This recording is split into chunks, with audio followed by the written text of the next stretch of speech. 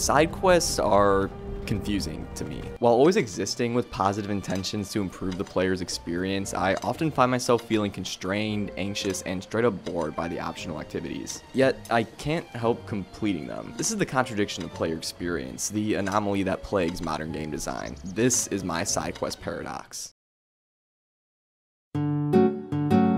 I say my because, as we'll momentarily see, much of this issue is birthed in the recesses of my video game rotted brain. Let me explain myself. Oftentimes, I beat all the side quests before a game's ending to prepare for the finality of the main campaign, as I have always viewed them as supplementary material to the game's focus. Meaning, I struggle to find a point in completing tasks that were meant to prepare me for an already completed story when in the post-game. Hence the cramming. No quest can be left undone before the game's conclusion, because if I beat the game, what are the side quests helping me work towards? By extension, my insufferable type A personality can't handle a list unchecked. Every single 2 must be dude to satisfy the little CEO in my brain demanding maximum efficiency and productivity. Lastly, what if I miss out on some dope content? I don't want to be the one guy that never unlocked Critter and Super Mario Sluggers just because I was too caught up in saving the baseball kingdom. The consequences of this cramming is that I'm often overpowered for the final fight and aspects of the main campaign, making for a less enjoyable and somewhat dull experience by completing what was designed to do the opposite, with that boredom only being compounded if the side quests are as menial as collect 50 germic biomicropedials for a small monetary reward. A perfect example of this phenomenon can be seen by recounting my first completion of Breath of the Wild. Some say it's like a first love. One never forgets their first time in that beautiful rendition of Hyrule. However, this means I will sadly always remember the disappointment I felt during the final fight against Ganon. Every quest, done. Every heart, collected. Stamina, maxed. Korok seeds? Okay, I didn't get them all, but enough to max out my weapon slots. I'm just not a masochist. With an inventory overflowing with hearty durian meals and elemental swords, I finally felt ready to beat Ganon, and Jesus, I didn't just beat him, I demeaned him. I embarrassed him. In a game so unexpectedly difficult for the franchise, I felt more challenged in the tutorial area than the depths of a poisoned Hyrule castle due to my overleveling, thus blemishing what was otherwise a perfect video game experience. Well, nearly perfect, as some of those side quests were also boring, which only further damaged my experience with the game when I forced myself to complete all of them in a resounding act of self-sabotage. Having seemingly learned from my past mistakes, there are times where I wait to complete certain quests. I can grow impatient with my own obsessions, becoming tired of endlessly completing tasks that are not central to the game's focus. Yet, this raises another issue, as by the time I've completed the campaign and returned to these activities, they can oftentimes end up being incredibly easy because I just beat the game. I completed the final task that the developers programmed to prove my mastery of every mechanic in the game, so what challenge could there be in a quest I was meant to complete 50 hours, 20 levels, 8 haircuts, and 50 godlike weapons ago? And if I was supposed to complete those quests so long ago, the rewards are going to be in line with that difficulty level. Why continue with relatively unimportant and underwhelming tasks in terms of rewards and experience? There is no motivation to do side quests if their rewards are either pointless or don't live up to the narrative that I just finished. Why would I need a super cool, strong weapon if I have nothing to fight it with? On the other hand, do I really want that weapon that could one-shot the final boss? In essence, my experiences completing side quests can go down 2 paths: being completed before the ending and after the ending of the campaign. In the pre-ending direction, side quests are extensions of the main campaign that can dampen the quality of its ending or make for a tedious time sink with monotonous tasks and unsatisfying rewards that I can't pry myself away from for FOMO and values of productivity. In the post-ending direction, side quests are, more often than not, time wasters that provide no real incentive to complete due to lackluster rewards, lack of attachment to the campaign, and boredom due to a lack of challenge. Granted, there is a level of generalities at play here, but yes, my side quest experience usually boils down to either I do them and feel bored, stressed, and overwhelmed, or I don't and miss out on potentially valuable experiences while simultaneously risking the apocalyptic threat of being bored later on. Clearly, side quests are complicated in design, which makes me wonder, is there a solution to my side quest paradox? To determine if my paradox can be solved or if I'm just fundamentally broken as a human being, we have to first understand how side quests have been historically defined in games. Often regarded as the first games to have side quests, the original Legend of Zelda and Tears of Radiance offered players the opportunity to collect optional heart pieces and complete missions that altered how characters interacted with you, respectively. Interestingly, this seems to be the 2 significant and traditional roles side quests play in games: to provide experiences that contextualize the world and to strengthen the player, presumably presumably to tackle the main quest. However, as games have become increasingly complex, so have their side quests and the roles they perform. Looking to the article Side Quest Syndrome, Designing the Roads Less Traveled by Game Informer editorial, we can learn of some of the roles side quests play from industry professionals, those being to liven and contextualize the world with characters and missions, to allow developers to experiment with gameplay mechanics in a safe environment, recount and build lore, establish player agency, act as signposts to guide players through an open world, to aid in the game's pacing by juggling both tone and mechanics, and of course the aforementioned role of providing players with more entertaining experiences as well as opportunities to strengthen their character. That is a lot. With so many roles to play, it is no wonder side quests can be so varied in both design and quality, especially when side quests are designed to juggle multiple of these tasks while still having to be accessible and entertaining to a large number of players. This complexity is only exacerbated when, lest you forget, side quests are optional, meaning they are often lower on the totem pole of priorities in game development, meaning with a seemingly infinite amount of shoes to fill and a varying degree of value applied to them by different developers across games, side quests can take a litany of forms that vary in quality and entertainment. When I'm signing up for a side quest, am I going to collect 50 MacGuffins or am I going to fight a secret boss? What a side quest can look like to fulfill these roles can be anything, and tradition demarcates which form of side quest has been understood as more or less entertaining. And I believe this introduces the idea of universality and, by extension, definition. Now developers have to ask, what is each side quest supposed to do both in a game and for the player? How does the player understand them in relation to the rest of the game? What will one be doing in said side quest and for what? These questions, especially the final one, also linger over the gamer as they explore the lands between or Hyrule, searching for and determining what experiences are valuable, just as developers wonder how they can make those experiences valuable for the player, while simultaneously executing the mechanical desire of, say, guiding the player in an open world or controlling the pacing. Side quests require definition by the developer as to the role they are performing, and with the incredible infinite potential we've discussed, it is clear that a lack of universality makes side quest design infinitely more difficult. If there's a single way to guarantee everyone would enjoy a given quest, then side quests could implement that tactic for consistently entertaining and informative ventures. While a single element is difficult to nail down, I want to take a look at some elements of side quest design that I feel can help aid in solving my personal side quest paradox and potentially lead us towards that universal truth of game design, if there even is one.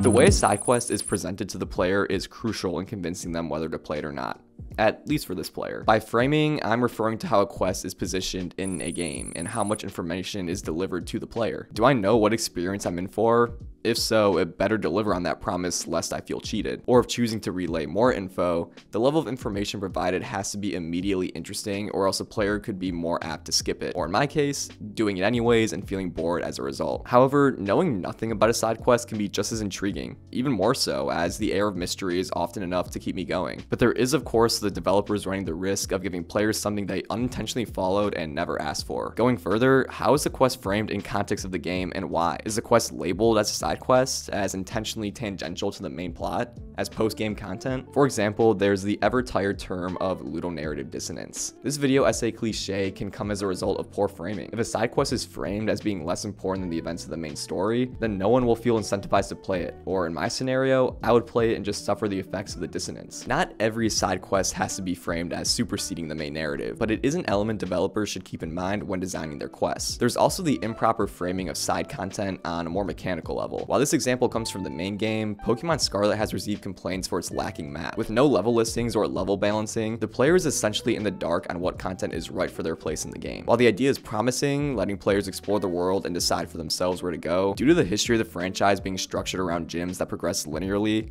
it feels more like a half step towards innovation, as instead of being guided down a path through story, players simply flounder around the world with an illusion of choice on which gym to take on. Or, for example, if a side quest is built up to be one with an engaging story and entertaining mechanics, only for it to be that cursed go here, do this, done format, disappointing a player like myself is one thing, but misleading them is a guarantee to disincentivize them from exploring optional content. The Pokemon example can then extend to the difference between post-game content and side quests. Is a piece of content so difficult I shouldn't be allowed access until after the story? In this case, I would personally like that label, as it would give me some security that, yes, I don't need to complete everything before the end in order to succeed, and that enjoyable experiences are still available outside of the main quest, thus mitigating my crippling FOMO. Framing then is directly related to accessibility. As a self-proclaimed campaign fanatic, exploring a vast open world can be a difficult balancing act due to the fact I find myself so tied to the central quest yet unable to ignore side activities, meaning I often complete side quests that are introduced through the campaign, which I personally love, and as stated in the Game Informer article, is a tactic commonly used by developers to ensure their players can access side content. While there is certainly something to say about finding red on top of Mount Silver with no previous knowledge or quest marker,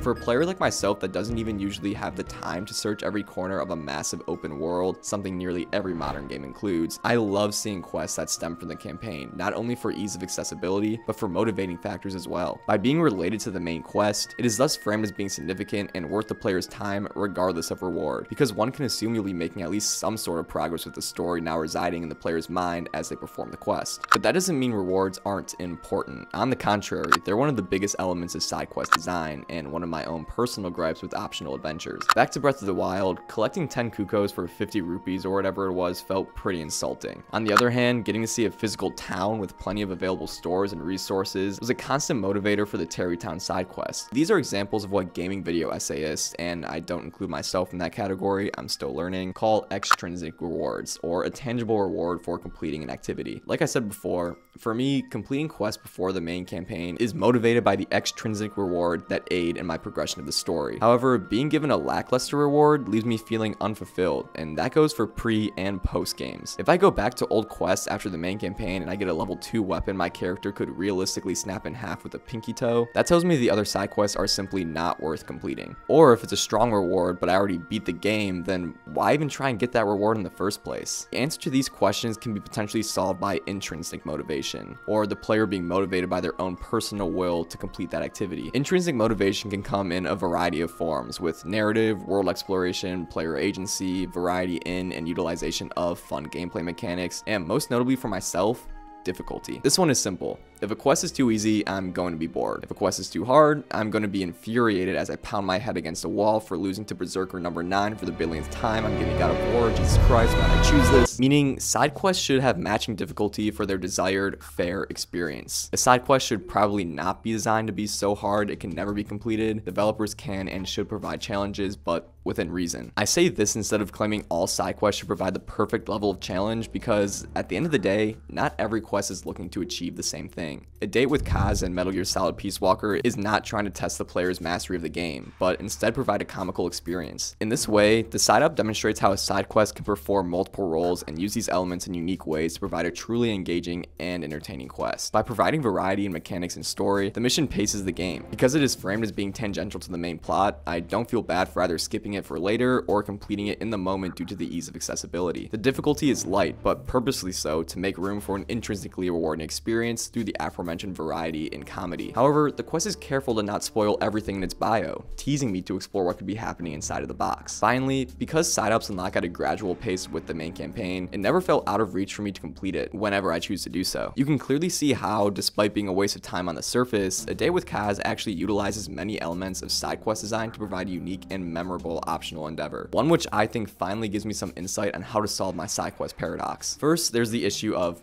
my brain. Like I said before, this essay has been more of a personal look at side quests about why I struggle completing them or not. Meaning, the first solution I can think of to solving my paradox is shifting my own mindset around side quests as a whole. After reading articles and interviews from game developers, as well as other people's experiences with side quests, I've realized that my approach of optional content always linking back to the main campaign as a form of practice is somewhat flawed. Sure, a player can progress through the story by getting valuable extrinsic rewards from optional content, but a player can also help an insecure dominatrix become confident in her role just for the hell of it. And that experience doesn't have to be tied to the campaign to still have value to the player. In fact, that Yakuza 0 quest is valuable because it isn't attached to the main campaign. Precisely because the quest is optional, it has the opportunity to create crazy side stories that simply wouldn't make sense in relation to the main story. This perspective shift allows me to also view side quests, to quote a wise redditor, 2 words rarely conjoined, as a buffet. By understanding quests as not necessitating a direct tie to the campaign to be valuable, or that every quest isn't inherently valuable by being preparation for the main story, I can now more easily pick and choose my experiences based on what sounds interesting. This again has the caveat of knowing the experience I'm in for via framing, but that brings me to the next solution that melds developer and player, aka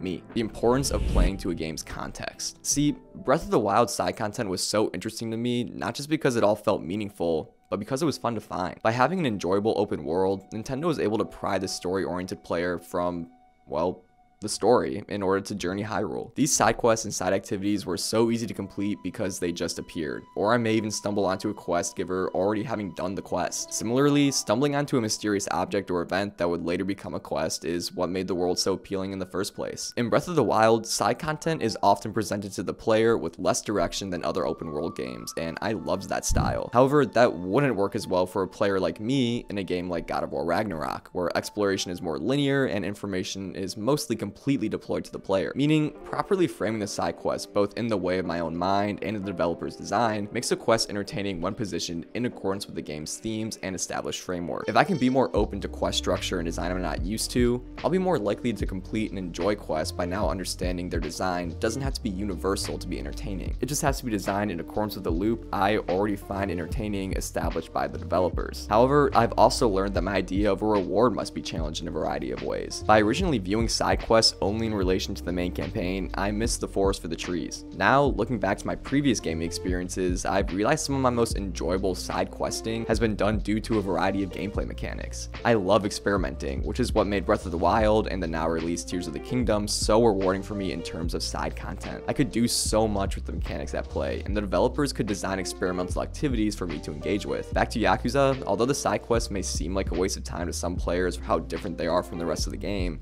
it is precisely because of that variety that Yakuza as a series even remains successful. Clearly, just as it is important to design and frame quests in accordance to a game's themes and style, I also find it just as important to allow for experimental gameplay and experiences to act as its own intrinsic reward, even if it does not relate to or prepare me for the main quest. But the most important aspect of side quest design that can fix my paradox is another form of intrinsic reward, another way to satisfy the player regardless of tangible items given or mechanics performed. Narrative. Through all of my research, one commonality shone through that consistently provided players with meaningful experiences: the creation of an engaging arc. Side quest designer for CD Projekt Red, Nicholas Kalm, says as much. Narrative is our strength, and we firmly believe that a good narrative is a good incentive for side content. In the end, aren't we all curious about stories if they're presented well? If the content is made in a way that actually makes these explorations worthwhile, rewards the player with an interesting moral dilemma, or a thrilling plot twist, or even just a bag of laughs, then we think players will feel good about that, and will encourage them to explore more. And this through line can even be connected to our own examples. The reason I remember that Breath of the Wild Kuko quest, despite its utterly useless reward and monotonous task, was the interesting character of Kato, who chose his Kukos over his wife in a comical twist that cemented the miscellaneous activity into my mind. Red vs. Gold creates a personal narrative in the player, battling the silent protagonist for respect from a grand master. And of course, the Bloody Baron quest from The Witcher 3 itself has been praised because of its intriguing narrative. According to the Game Informer article, rather than simply showering players with XP and loot, the ultimate reward for completing side content is the chance to learn more about Geralt, his friends, and the war-stricken realm around them, such as the quality of the game's writing and presentation. Meaning, it seems like the universal factor of entertaining quests, if there ever was one, is a well-written and executed narrative, whether it be a joke,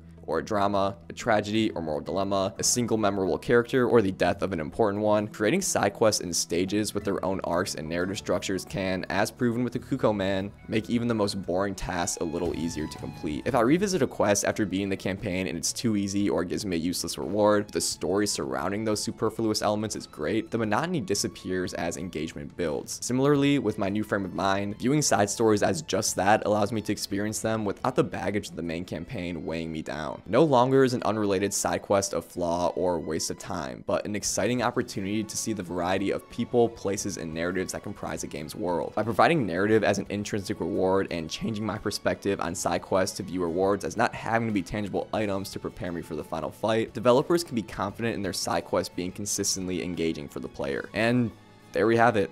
Paradox quelled in a once rigid player's video game future, opening itself up to an infinite sea of endlessly enjoyable experiences. If I don't want to complete a quest, I don't have to.